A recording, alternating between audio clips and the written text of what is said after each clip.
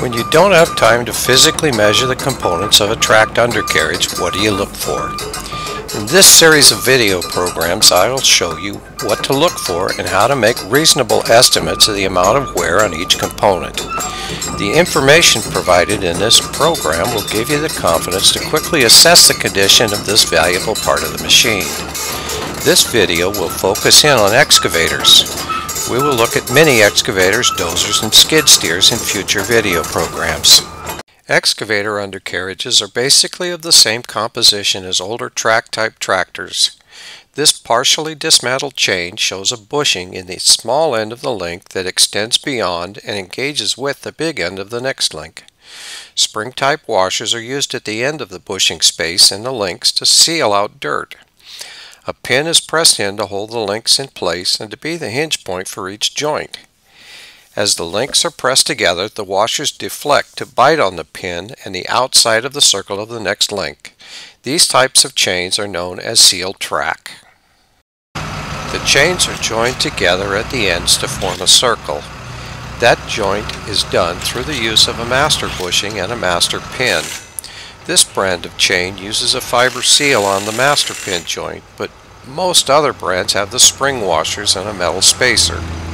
Master pins like this are pressed in and have a smaller diameter in the middle to make installing them easier. There are slip-fit master pins with a T-shaped head that are held in with a cotter key. Sprocket teeth wear against the outsides of the track bushings.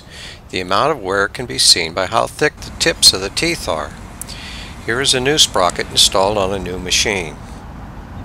The wear on the outsides of the track bushings is proportional to the wear on the sprocket teeth. It seems counterintuitive, but the most wear on the bushings occurs when the machine is in reverse. Compare this worn bushing to the track bushing in a new machine. Bottom roller diameters get smaller while the outside flanges stay nearly the same as when new. As the running surface of the roller wears down, the flanges get closer to the track pin bosses in the track links. The bottom rollers on the ends of the track frames wear faster than the ones in the middle. The hardened area on the chain links that ride against the bottom rollers is called the rail. Here you see the flanges of the new rollers just cover the rail part of the link. The front idlers have a center step that fits between the chain links. As the chains ride on the lower steps, it wears down the wheel, making the step get deeper. Note the wear on the subject idler compared against the new machine idlers.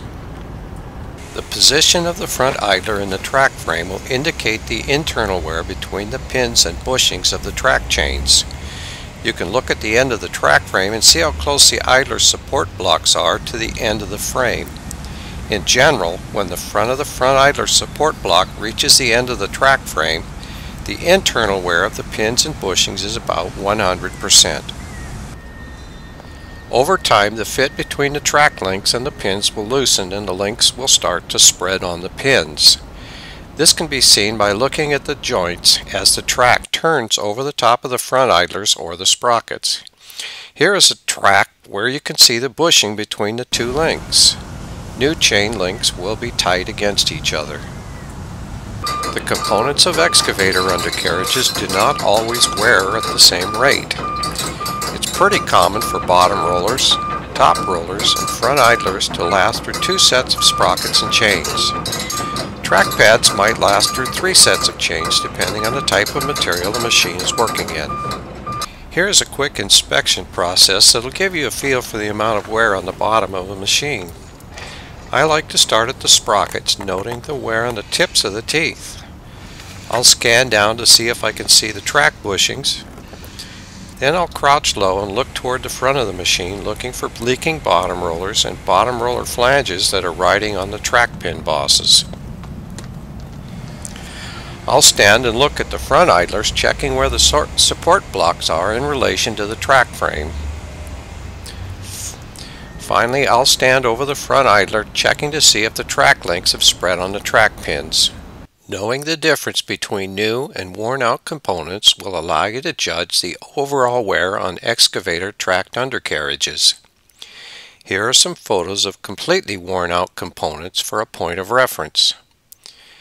If this kind of information is useful to you, please like and subscribe to my channel. Thank you for watching.